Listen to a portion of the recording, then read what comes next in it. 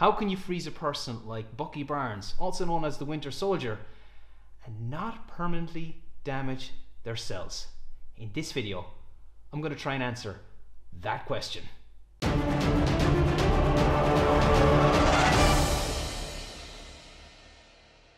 Hi, I'm Dr. Fitzgerald, the superhero scientist, and on this channel you'll find videos about the science and engineering behind some of your favorite superheroes and their superpowers. If you're new here, please hit the subscribe button and ring the bell to get notifications on the latest videos.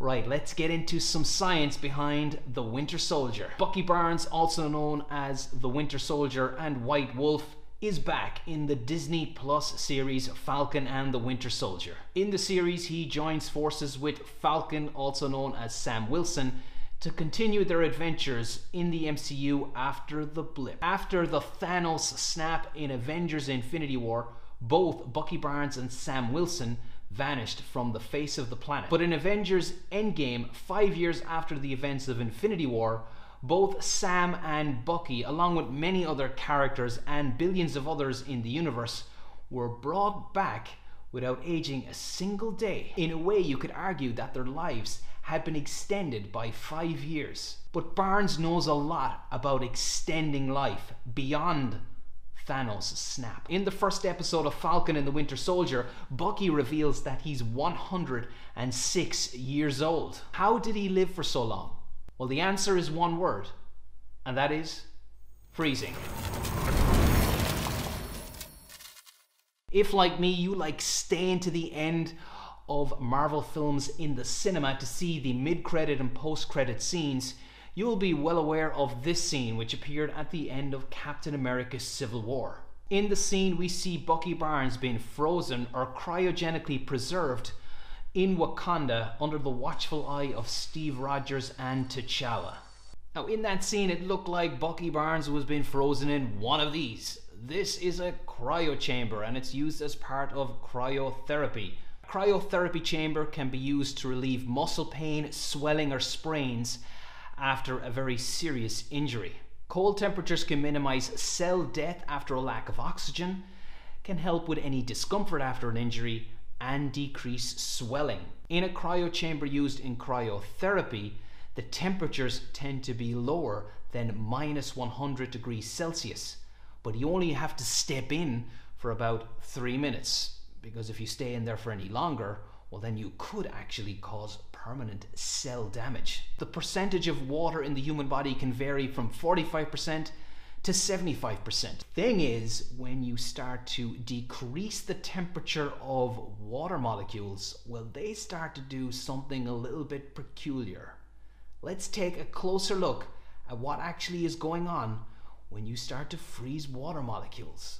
Here we are with good old H2O. Yes, this is a molecule that is made up of 2 atoms of hydrogen and 1 atom of oxygen.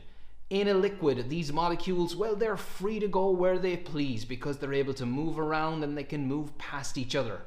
However, when you start to freeze water, it will start to form a solid, and that solid will form a crystalline structure that might look something like this. And as you can see, it's a very ordered structure, and the molecules are fixed to particular locations. As a result, that means that there are spaces in between the molecules that are never occupied by other water molecules, unlike in the case of the liquid, where the molecules could go wherever they wanted to. This is all very bad news for cells, and here's why. Imagine you have 2 cells in water that are surrounded by water molecules, and those water molecules are able to move around and go as they please, so the cells won't be adversely or badly affected by this. However, if you were suddenly to freeze this setting with these biological cells and the water all mixed together, well, what will happen is you will create a configuration where you have this crystalline structure of water molecules, which is ice, will have expanded, and as it does so, it actually starts to compress or contract those biological cells that might happen to be nearby. In fact, the growing crystal actually borrows some of the water from those cells.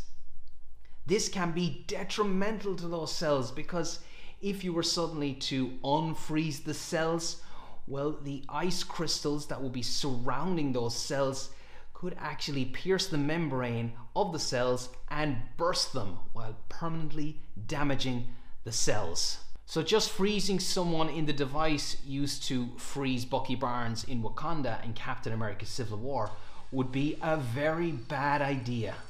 But there is another solution, and it involves the introduction of cryoprotectants, which will stop the formation of ice crystals in water as the temperature is brought below 0 degrees Celsius. The introduction of cryoprotectants in this manner is part of a process called vitrification. In the process, the water molecules do eventually stop moving, but they don't join together to form that large crystalline solid. Lots of cryoprotectants in the body spells bad news for biological cells, well, because cryoprotectants are poisonous. But hold on a minute. T'Challa and the Wakandan scientists, they managed to preserve Bucky Barnes without any technical issues, and Hydra had been doing it to Bucky Barnes for decades. So how were they able to do it? Well, the answer is ice-binding proteins, which are non-toxic and have antifreeze properties. Now, your body is making proteins all of the time. Collagen, which you'll find in your skin, or hemoglobin, which is in your blood. They are examples of proteins. Wait, ice-binding proteins? How could Bucky Barnes make ice-binding proteins? The 2011 film Captain America: The First Adventure saw the conversion of Steve Rogers into a super soldier with super strength. But in the same film, Bucky Barnes was also subjected to a similar treatment, but one that was done by Hydra. So both Steve Rogers and Bucky Barnes are super soldiers with superhuman abilities. And one of those abilities relates to how their bodies behave when they're exposed to really cold temperatures. When the temperature of their body is lowered, ice crystals do not form. The reason that they do not form is that their antifreeze proteins, these ice-binding proteins, grab onto those ice crystals when they're very, very small and basically stop them from growing to be very, very large. These ice-binding proteins actually do exist.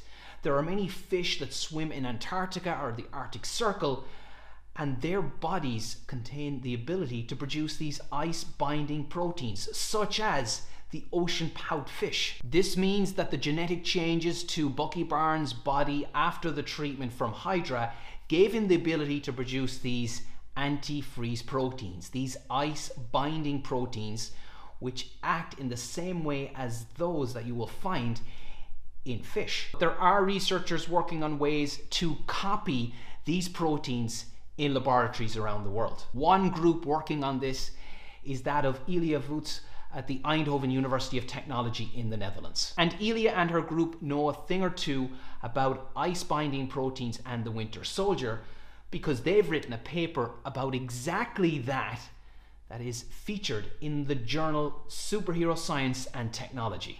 And if you want to know more about their work, you can read all about it for free in the journal Superhero Science and Technology.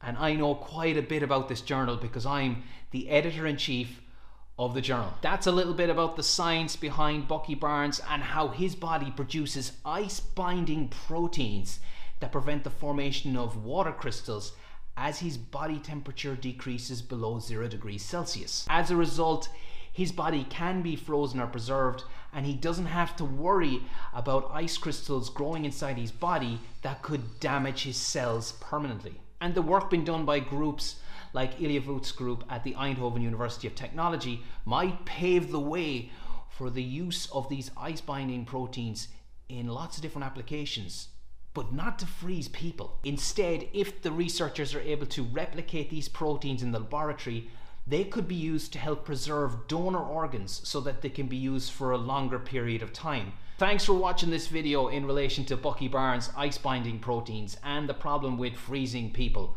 While there are companies out there who are trying to freeze people and use cryoprotectants, the best way, the most appropriate way, and the most natural way to do it is to turn to ice-binding proteins. Of course, I'm not suggesting they should be used to freeze assassins in the future. I've been Dr. Barry Fitzgerald, the superhero scientist. Stay tuned for more videos in relation to superheroes and science. And until I see you next time, always think super.